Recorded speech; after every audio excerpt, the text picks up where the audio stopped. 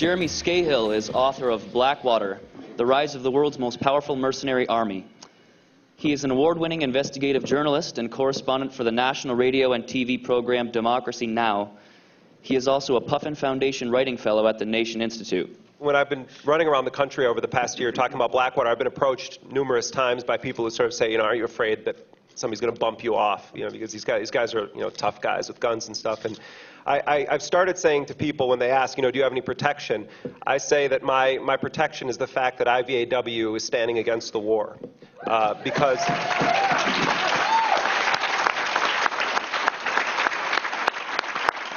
with all this talk lately of that 3 a.m. phone call, the members of IVAW understand that the only way we can ensure peace in this world is to have people in office who make it so that 3 a.m. phone calls don't happen.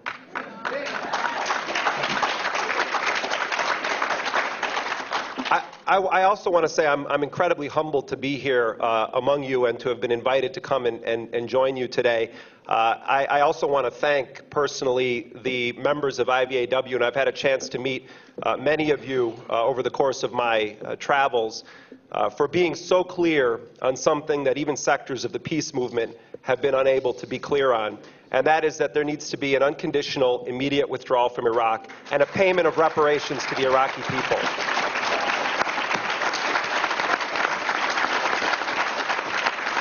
The logic of you broke it, you bought it, has a lot of flaws as it's floated by Democratic legislators and some people even identifying themselves as anti-war.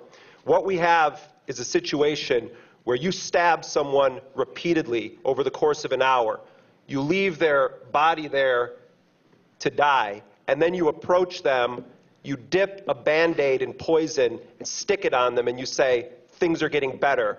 This person's going to be cured. That's where what the break it, bought it logic leads to. The reality is that as long as there is 10 or 20 U.S. soldiers in Iraq as an occupation force, there will be the incredible violence suffered by the Iraqi people that we see right now. It will continue to be flypaper for those who want to attack U.S. soldiers. It will continue to give Iran a much greater hand in Iraq. There are very mainstream, to use their phrase, reasons why the United States should not be in Iraq right now. But that's not the focus of what I want to talk to you about today. I've been investigating Blackwater for several years now, and I want to tell you a couple of stories from the recent investigations that I've been doing, not so much focus on what I've been talking about over the past year. And I want to begin with an incident that I'm sure many of you are familiar with. It happened on the afternoon of September 16th, 2007 in Baghdad's Nisr Square. A young Iraqi medical student named Haitham al-Rubai, who's 20 years old, was driving his mother, who also was a doctor. They had just dropped off his father, himself a doctor. Medicine was in his DNA. They got into the square that day. They were going to be running some errands, dropping off college applications for his sister. And when they pulled into the square, at the same time that they arrived, a convoy of vehicles approached going the wrong way on a one-way street. I'm sure this story sounds familiar to soldiers who were in Iraq. These vehicles, which were reportedly South African Mamba armored vehicles, entered Nisr Square. They drove the wrong way down a one-way road. Iraqi police scrambled to cut off traffic, as they often have to do, not for the protection of the armored vehicles, but for the protection of Iraqi civilians who may have the lethal misfortune of getting too close to these vehicles. One car was unable to stop quick enough, and one of the gunmen atop the South African Mamba armored vehicle shot a bullet right through the head of the 20-year-old medical student. His car came to a semi-stop, but it was an automatic transmission car, and it kept rolling a bit toward the armored vehicles. His mother was clutching her son's bloodied body. Iraqi policemen ran over to her, and they heard her yelling, my son, and they tried to pull the woman from the car and to stop the vehicle.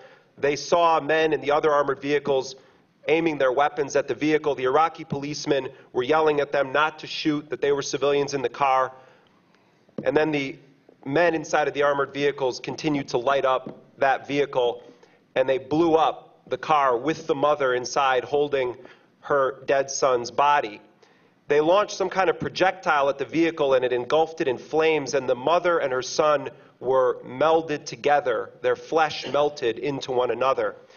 That was the beginning of a 15-minute shooting spree, during which 17 Iraqi civilians, among them very young children and women, were killed. Several of the Iraqi victims, all of them civilians, were shot as they were running away from the scene or as they sat trapped in their vehicles. The shooters that day in the square were not U.S. soldiers, at least not on active duty, nor were they Iraqi insurgents. They were heavily armed mercenaries who worked for Blackwater USA, recently renamed Blackwater Worldwide.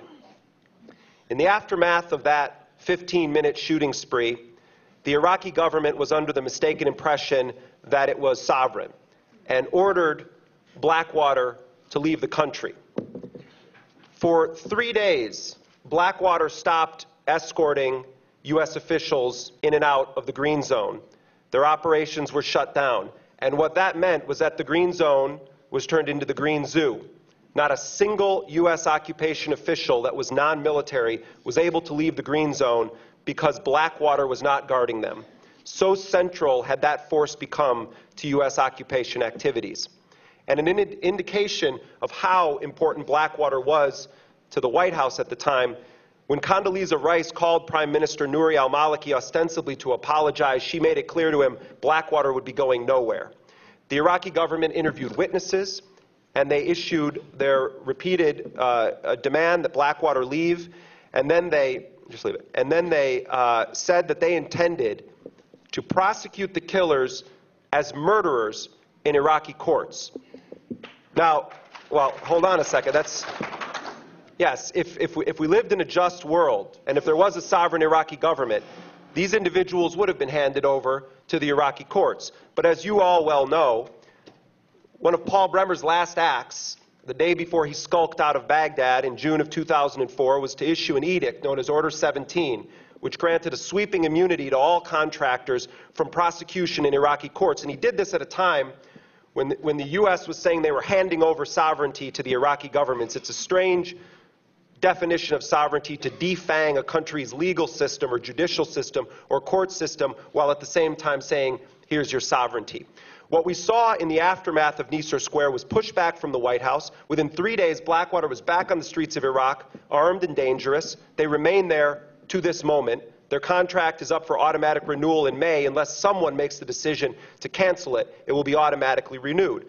The State Department began a cover-up of those killings and an attempt to immunize the individual shooters from prosecution on orders from the Bush administration, from the highest levels of power in Washington.